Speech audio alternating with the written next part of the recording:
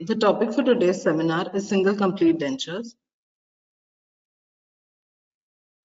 These are the contents under which we'll be covering the seminar. Introduction. The single complete denture opposing all or some of the natural dentition is not an uncommon occurrence. The incidence of tooth loss is more in the maxillary arch than in the mandibular arch. The primary consideration for continued denture success with a single conventional complete denture is the preservation of that which remains. A single complete denture can be defined as a complete denture that occludes against some or all natural teeth, a fixed restoration, or a previously constructed removable partial denture, or an existing complete denture.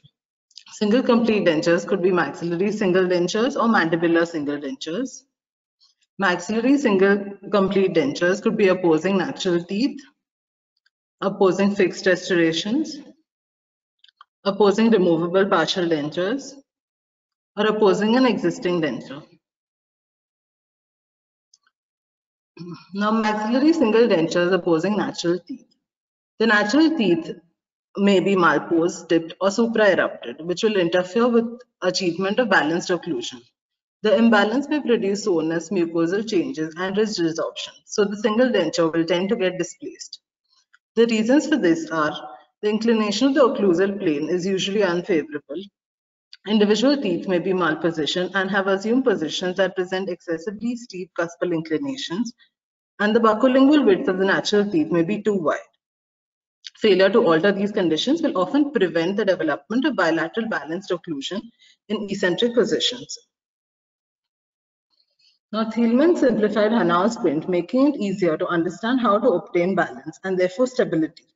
The following is the simplified equation. 5 elements to be considered are the condylar guidance, incisal guidance, compensating curve, cuspal inclination, and the occlusal plane. Equilibrium or balance is achieved when these 5 elements are in harmony. A change in any of the 5 elements requires a change in at least one of the remaining 4 elements to maintain balance. In patients who are present with full dentition on the mandible, the condylar guidance, occlusal plane, and compensating curve are already preset. So the only variables that the dentist can easily control are the incisal guidance and the cusp height. The incisal guidance can be evaluated with aesthetics and phonetics, and the cusp height can be chosen by either of these two methods.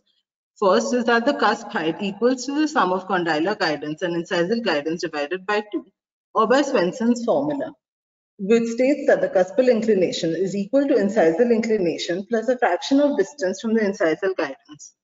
In patients with flat occlusal tables, the teeth can be reshaped, or non-anatomic teeth may be chosen.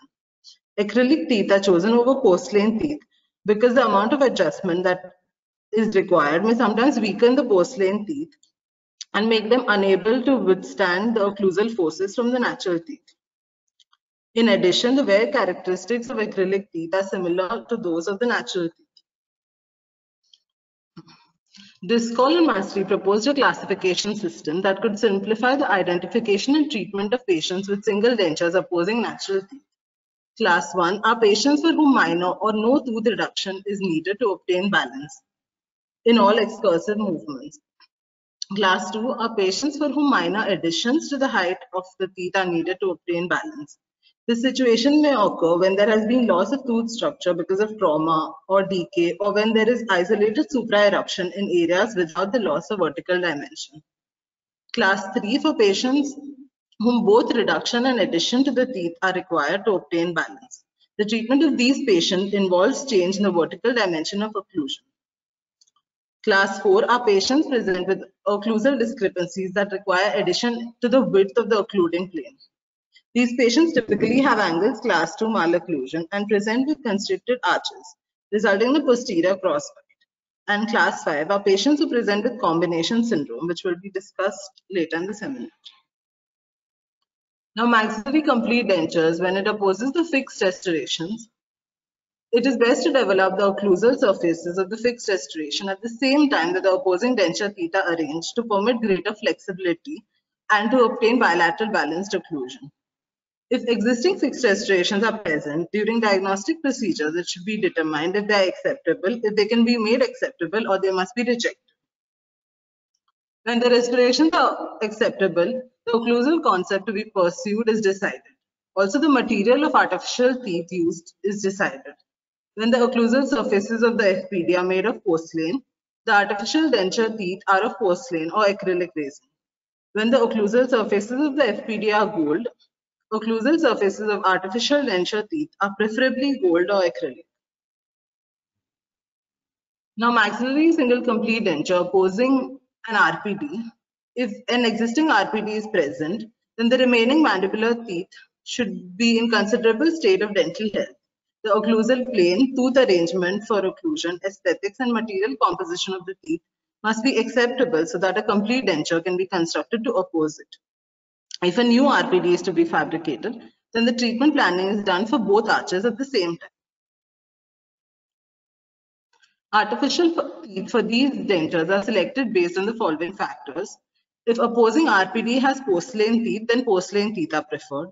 If acrylic teeth are present or it opposes the natural teeth, then acrylic teeth are preferred. Maxillary single complete dentures opposing an existing denture. A thorough evaluation of the existing denture is done. The teeth of the denture should be aligned with regards to the residual ridge of its basal seat for mechanical stability and masticatory efficiency. They should have a good appearance and exhibit proper tissue support. Also, the cusp height should be suitable for the teeth of the planned denture.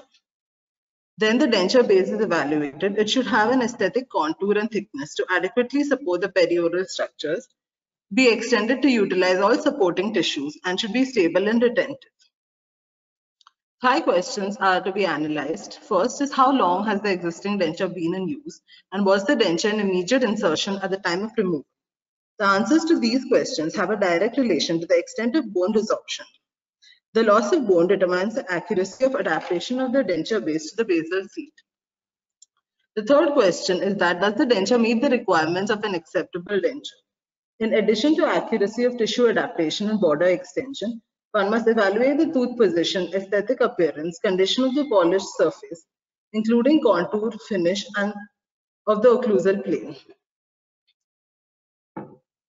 The next question is that has the denture opposed another complete denture as opposed a partially edentulous arch which an RPD, a restored natural teeth with no restorations, or an FPD.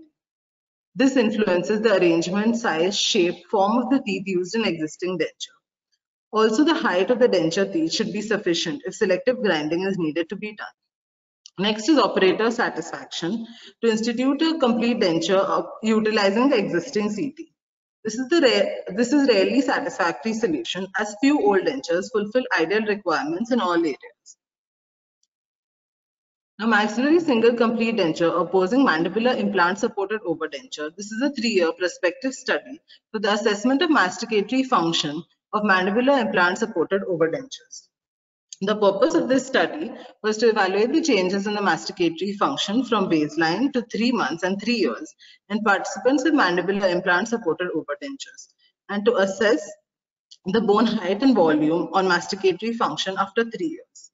23 dentulous patients presenting for replacement of dentures were provided first with conventional mucosa supported prosthesis and were evaluated for masticatory function after 3 months settling in period.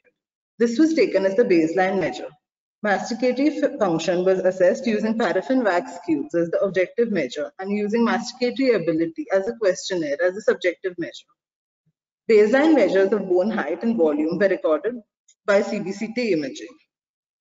The prostheses were then converted to implant stabilized mandibular overdentures, and the maxillary prostheses remain supported by the mucosa.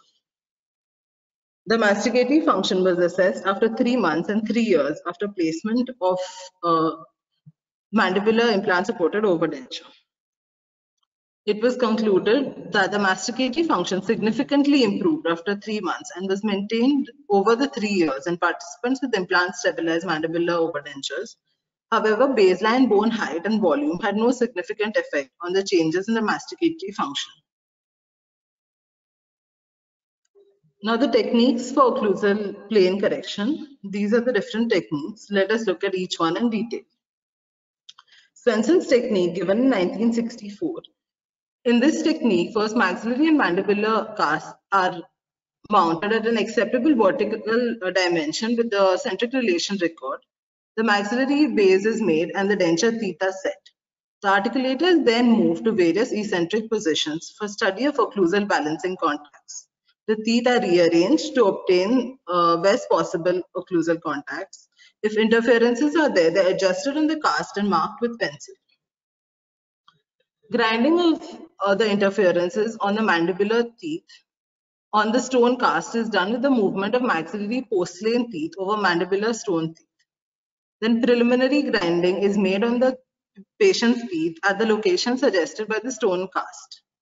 Thin articulating paper is placed over the mandibular teeth and opening closing movements are made to indicate the areas to be ground in centric relation. These areas are reduced by fine carborundum stone. After gross interferences are reduced, an arch-shaped layer of softened base plate wax is placed over the teeth, and the patient is asked to close in centric relation. The high points are identified and reduced with grinding stone, and the process is repeated in all eccentric positions until occlusion is balanced. The disadvantage of this technique is that it is an arbitrary technique and is technique sensitive. It is also time consuming as it needs several impressions and mountings before occlusion is finalized. But the proposed adjustments can be evaluated ahead of time rather than clinically. Next is the Eugstars technique given in 1968. This method involves the use of a U-shaped metal occlusal template, which is slightly convex on the lower side. The template is placed on the occlusal surfaces of the teeth of the lower cast, and the cusps that are too high or low are identified. The high cusps are reduced until even curvature of the occlusal surface is established and the reduced areas are outlined. This cast is then used as a guide to modify natural teeth. The disadvantage of this technique is that it is arbitrary, as the reduction done in the natural teeth is arbitrarily done to imitate the reductions done in the cast. Next is Bruce technique. In this technique, the casts are mounted with proper centric relation record. Acrylic resin teeth are selected and tentatively arranged to observe occlusion. The artificial stone teeth of the opposing cast are carefully trimmed to develop balancing contacts in all positions. Then a clear acrylic resin template is fabricated over the modified cast, and the inner surface of the template is coated with a pressure indicating paste. This template is then placed over the patient's teeth, and the interferences can be seen through the clear template and are recorded by the indicator paste. These interferences are removed by grinding the proper teeth until the template sits properly. This technique is more accurate than the techniques developed before this, but is still not very precise, as there is a chance of overcutting of the tooth structure as it is done without the template in place. Next is Boucher's technique given in 1975. This technique differs from Swenson's technique in that here the denture is processed before the areas to be reshaped are noted on the cast. The natural teeth are ground at the areas marked on the cast, and the occlusion is refined in right and left lateral excursive movements until a harmonious balance is achieved. This again is an arbitrary technique and is not precise.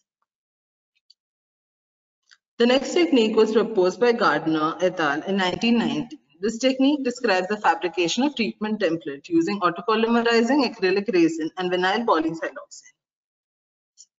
Occlusal plane is first adjusted by the use of a 20-degree template. Autopolymerizing acrylic resin reduction guides are placed and adjusted on the diagnostic cast. Then label and lingual components are separated for removal, and the guide is placed in the patient's mouth before reduction is to be done.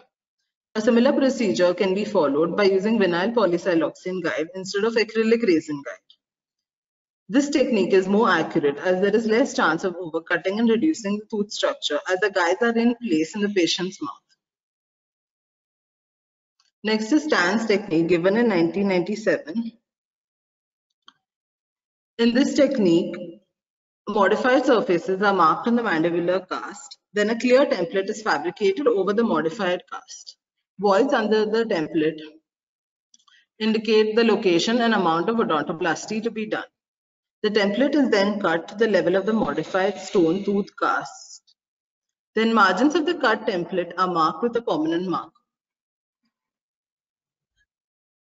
This template is then placed in the patient's mouth, and portions of the natural teeth that are protruding through the template are clearly visible and have to be ground away.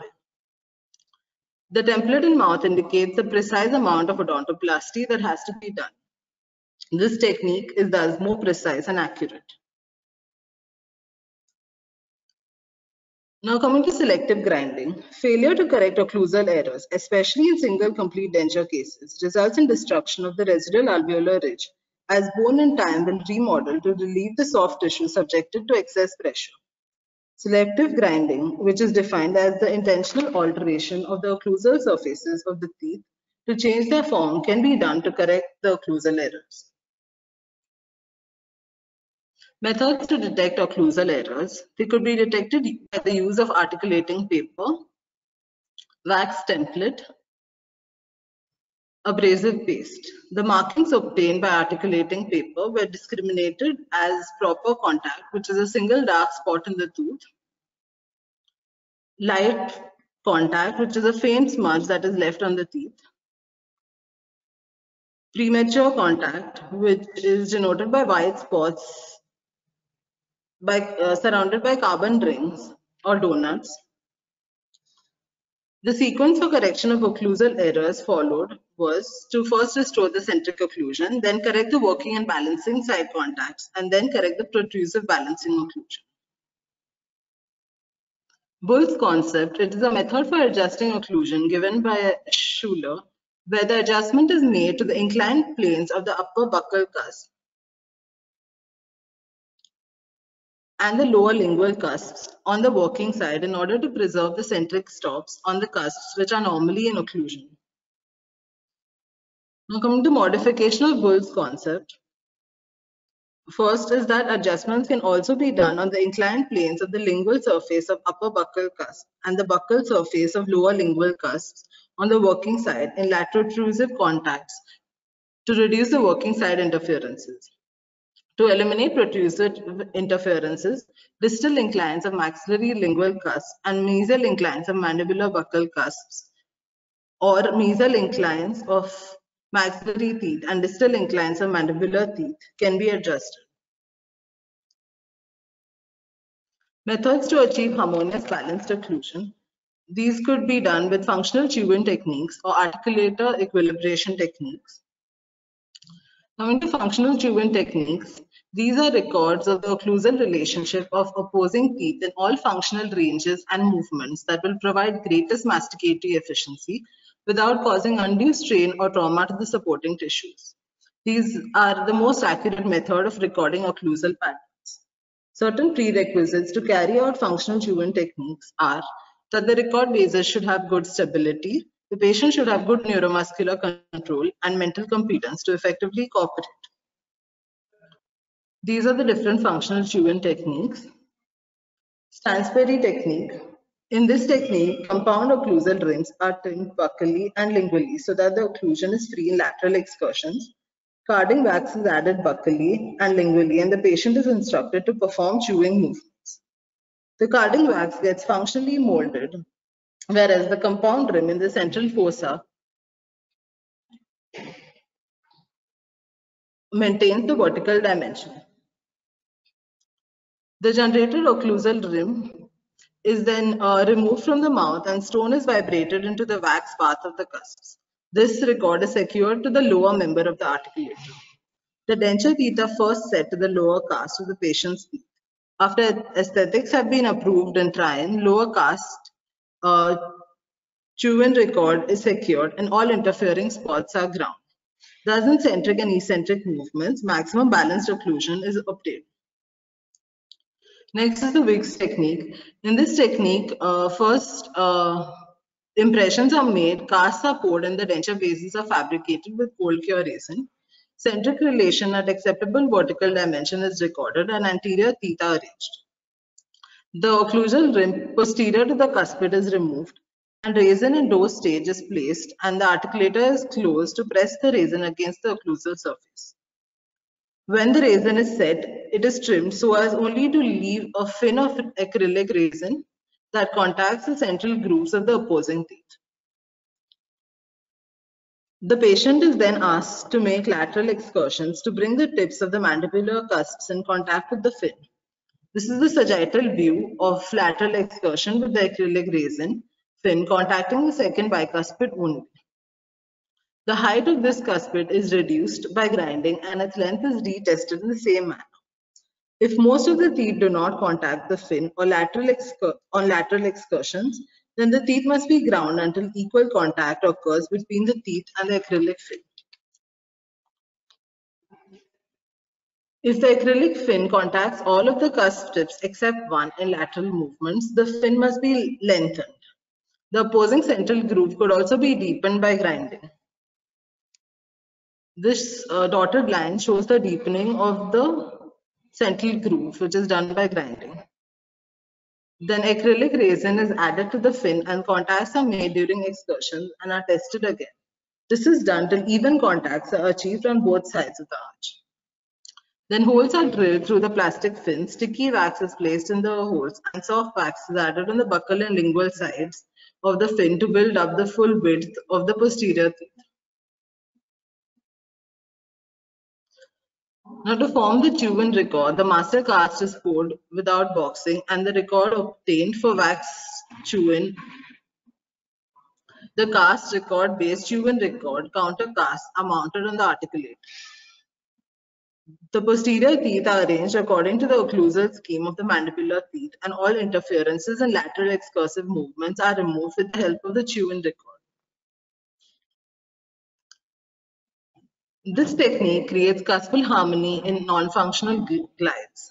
The advantage of this technique is that it can be used in patients with limited motion, unusual patterns of masticatory movement, persistent bruxism, or other atypical situations that can be accommodated with this technique.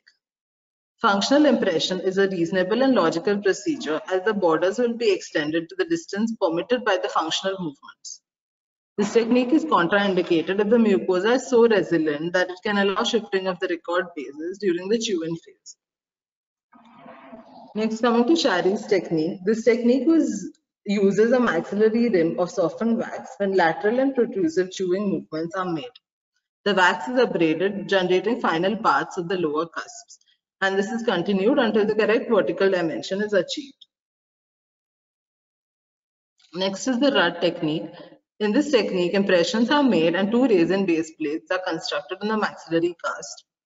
Tentative jaw relation is recorded and the teeth are selected in position when the patient is present. Duplicated denture base is placed on the cast and modeling wax is warmed and articulator is closed. The modeling wax, when it is in occlusion position, the divider is used to make the vertical dimension reference measurements. Then the wax denture is inserted and subjected to the usual check. After that, recording wax or functionally generated path procedure is added to the other occlusion rim and the patient is asked to do mandibular movements. Now, to make the stone core, the completed wax path record is placed on the master cast and opposing cast is removed from the articulator. The generated wax path is carefully boxed and poured in stone. The upper denture teeth are set and ground to fit the generated path that is recorded with the stone. This is a case report where fabrication of maxillary single denture was done in a patient with deranged mandibular occlusal plane. This is the preoperative frontal views and the edentulous maxillary arch with healing multiple extraction sockets in the anterior edge. This is the pre-treatment mandibular occlusal view showing severe attrition of mandibular anterior teeth, resulting in an irregular occlusal plane. Fabrication of the stone form with copying the curvature of a volleyball with approximately 8-inch diameter to closely match the monsoon sphere, which also has an 8-inch diameter. The curve of monsoon helps to achieve a proposed ideal curve of occlusion in which each cusp and incisal edge touches or conforms to a segment of the surface of a sphere 8-inch in diameter, with its center in the region of the glabella. The stone form is then placed in a vacuum-formed thermoplastic machine for the adaptation of the template. This is the OTP template that is placed on the cast to diagnose occlusal discrepancies. Diagnostic wax-up is done and a putty impression is made, which acts as an index. This putty index is placed intraorally against the mandibular anterior teeth for composite restorations. After composite layering is done, Final evaluation is done by placing the OTP template in the patient's mouth. Occlusal refinement is done according to the OTP guide. Maxillomandibular relationship records are made. After the denture is processed, it is remounted to correct the occlusal surfaces for occlusal refinement. This is the post-treatment frontal view and occlusal. Now, functionally generated path technique. It is defined as the registration of the paths of movement of occlusal surfaces of teeth or occlusal rims of one dental arch in plastic, wax, or other mediums attached to the teeth or occlusal rims of the opposing arch. Functional mandibular movements, especially during mastication and swallowing, are directed by three determinants. First is the neuromuscular system, then the occlusal and cuspal guidance, and right and left temporomandibular joint function. When all of these are compatible with each other, normal function exists. When there is any incompatibility, abnormality or malfunction exists. So functionally generated path is a static representation of the opposing cusp's dynamic movement from centric position to eccentric position to achieve optimal articulation and occlusal harmony.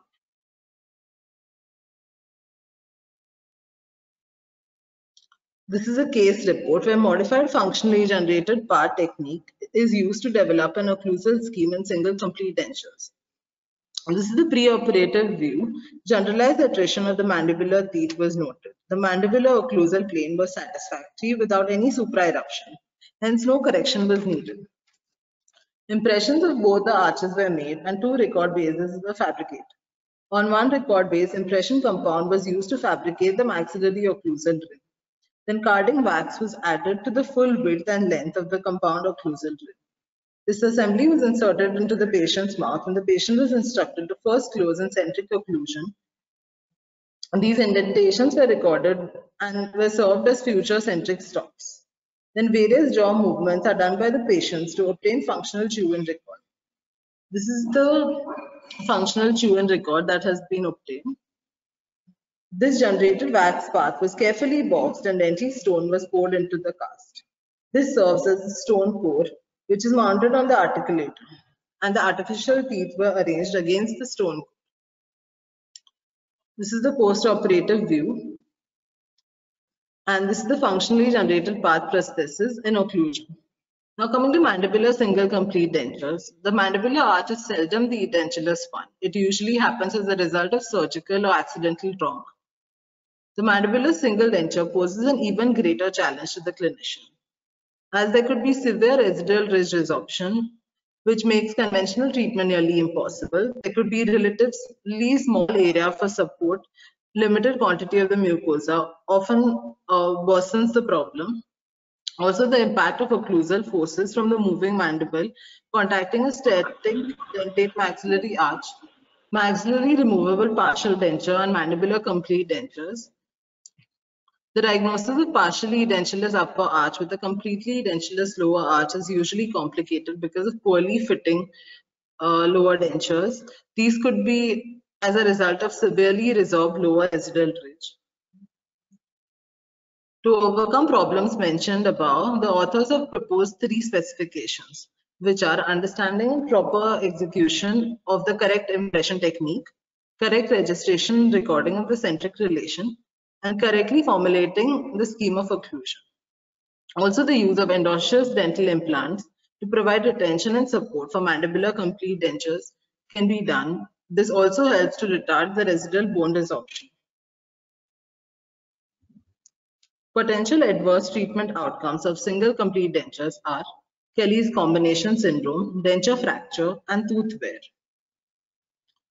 Now coming to combination syndrome, it could be defined as the characteristic features that occur when an edentulous maxilla is opposed by natural mandibular anterior teeth and mandibular bilateral extension-based removable partial denture, including loss of bone from the anterior portion of the maxillary ridge, hyperplasia of the tuberosities, papillary hyperplasia of hard palate mucosa, supraeruption of mandibular anterior teeth, loss of alveolar bone and ridge height beneath the mandibular removable partial denture bases. Kelly gave the name combination syndrome to this condition. The lack of posterior occlusion and presence of excessive anterior occlusal function by supraeruptor anterior mandibular teeth led to the use of the name anterior hyperfunction syndrome.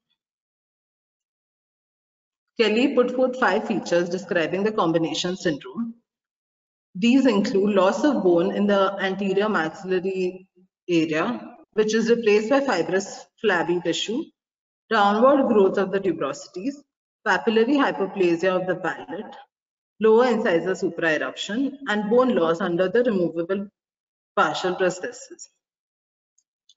Saunders added 6 additional features, which include loss of vertical dimension, occlusal plane discrepancy, anterior spatial repositioning of the mandible, loss of stability and defabrication of existing dentures, development of epulis fissuretum, and periodontal changes of the remaining teeth.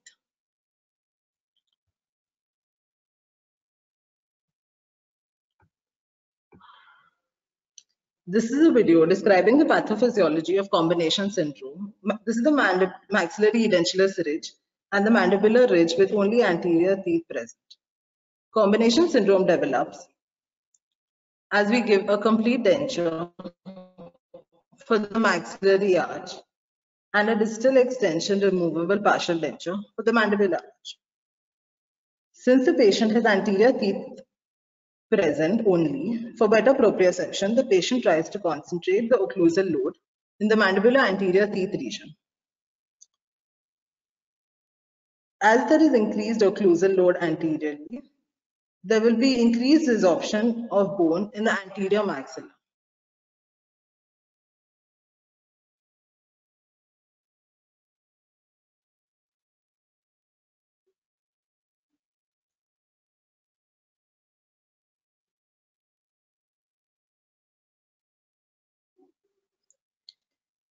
And due to continuous loading and unloading of forces, a flabby tissue develops, which does not provide adequate support for the denture. Next, the occlusal plane will get tilted anteriorly with the fulcrum of rotation in the cuspid bicuspid region. This will give a negative pressure in the PPS area. So two things occur. First is the resorption of the anterior maxilla. So the labial flanges of upper denture impinge on the labial sulcus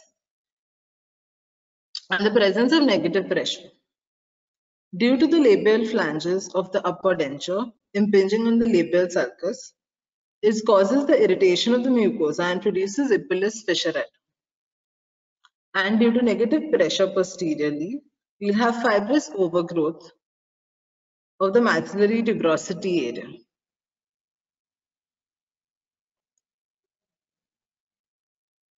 In addition, there could also be papillary hyperplasia of the hard palate. Now, due to the canting of the occlusal plane, the forces of the lower distal extension RPD will increase, and there will be resorption of the mandibular distal extension area. Due to the resorption, the vertical dimension at occlusion will decrease. The stability and retention of the dentures will be compromised. Due to the canting of the occlusal plane, the mandibular anteriors will supra-erupt with time in absence of a firm antagonistic stop. Due to the supra-eruption, the periodontal support will be compromised. After the supra-eruption, the lower anteriors again will apply force in the anterior maxillary region and the cycle will continue.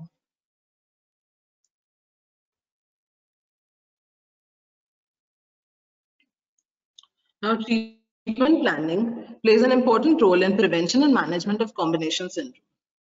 First is the prevention. It involves retaining weaker posterior teeth by using combined endodontic and periodontic techniques.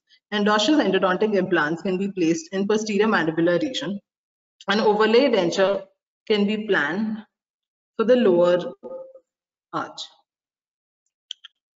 Modifications in case a removable partial denture and complete dentures have to be given.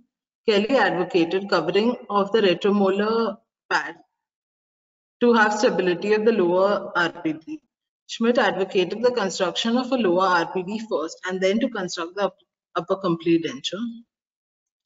Choice of occlusion. The posterior occlusion should be free of any supraerupted contacts during centric and eccentric positions. During protrusive movement, there should be minimum contact in the anterior region when the posterior teeth are in contact. Overdentures could be given. In this case, the lower anterior teeth are treated endodontically and their height is reduced. This can be used for proprioceptive sensation of the lower jaw and also prevents resorption of the underlying bone. Implant-supported prosthesis in the posterior region of the mandible also helps in decreasing the residual ridge resorption. Surgical considerations. Kelly advocated surgical excision of maxillary tuberosity fibrous growth to establish proper occlusion. Treatment of combination syndrome requires recognition of the factors involved. There should also be frequent recall visits for checkups with frequent relining to compensate for the resorption, especially in the lower distal extension RPT. The patient should be educated about the possible outcome of treatment so that there's better understanding of the syndrome and the patient cooperation will improve. Next adverse treatment outcome of single complete dentures could be denture fracture. These could be due to heavy occlusal contact, deep labial freni notches, and high occlusal forces due to strong mandibular elevator muscles. Midline fracture of acrylic denture base results due to flexural fatigue strength, acrylic deformation of the base during function, sharp changes in contour, or residual processing stresses. Carefully planned occlusion, adequate denture base thickness are necessary to prevent fracture. Still, if the fracture potential is high, cast metal denture base could be given. Various other approaches, such as use of metal mesh, wires, bars, high impact acrylic resins, could also be done. Maxillary complete denture fractures, if there's uneven or deflective occlusal contacts, restoring the proper occlusal plane should be done. If there's increased vertical dimension of occlusion, it should be corrected. Palatal torus or prominent midline palatal suture should be given judicious relief. If there is a broad maxillary labial frenum, frenectomy should be done. Mandibular complete denture fracture, if there is faulty occlusal plane, there should be achieving proper occlusal scheme. If there is decreased entire space, metallic denture base is preferred. Resilient denture base liners with optimum thickness should be used. Excessive relief should be given if lingual tori are present. Advantages of metal denture base are that there's lack of bulk with more strength. The metal base prevents warpage during processing. They are stronger and less subject to breakage. There's more accurate fit and more faithful reproduction of the tissue details. There's less tissue changes that occur under metal denture bases. There's also dimensional accuracy. They're less porous and have better thermal conductivity.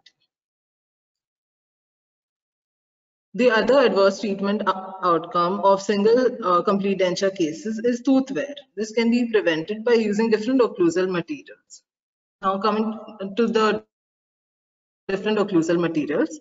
Porcelain teeth, these teeth wear very slowly, but therefore they maintain the vertical dimension for longer periods of time. But they're predisposed to fracture and chipping. They are more difficult to equilibrate since the surfaces do not mark well with articulating paper, and it causes rapid wear of the opposing natural teeth. Acrylic resin teeth causes no wear of the opposing natural teeth. They're easy to equilibrate. The major disadvantage is the resin teeth wear. Gold occlusals, these are considered best material to oppose natural teeth, but the expense and time involved in fabrication make them impractical for most patients. Acrylic resin with amalgam stops. Amalgam stops appear to reduce the occlusal wear. After the acrylic teeth have been placed in balanced occlusion, occlusal preparations are made and amalgam is condensed into the preparation. IPN resin, this was first developed to minimize disadvantages of acrylic resin teeth and porcelain teeth. This material consists of unfilled, highly cross-linked, interpenetrating polymer network. This is a case report where occlusal refinement by functionally generated amalgam stops is done for single complete denture. A semi-adjustable articulator was used to achieve balanced occlusion. Then the denture was processed. At the denture insertion appointment, a new centric relation interocclusal record was made, and occlusal adjustments were carried out by remounting the processed single denture. Occlusal equilibration was done in the patient's mouth by selective grinding. Occlusal preparations were carried out in the premolar and molar acrylic teeth, extending to include as much of the articulating paper tracing as possible. Then a mixture of amalgam was triturated and condensed into the occlusal preparations. This was placed into the patient's mouth, and the patient was directed to close in centric relation and to perform all eccentric movements to carve out the condensed amalgam.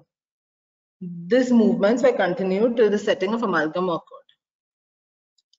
This is the final functionally generated occlusal patterns that are developed in amalgam. Conclusion: careful observation and recording of all diagnostic information must be considered before decision is reached to construct a single complete denture. Certain conditions must be evaluated and corrected early in treatment to provide for more stable prosthesis. The unique biomechanical features of a patient with single denture should be emphasized, and proper method should be used for controlling denture teeth and opposing teeth to maximize stable functional relationships. These are my references. Thank you.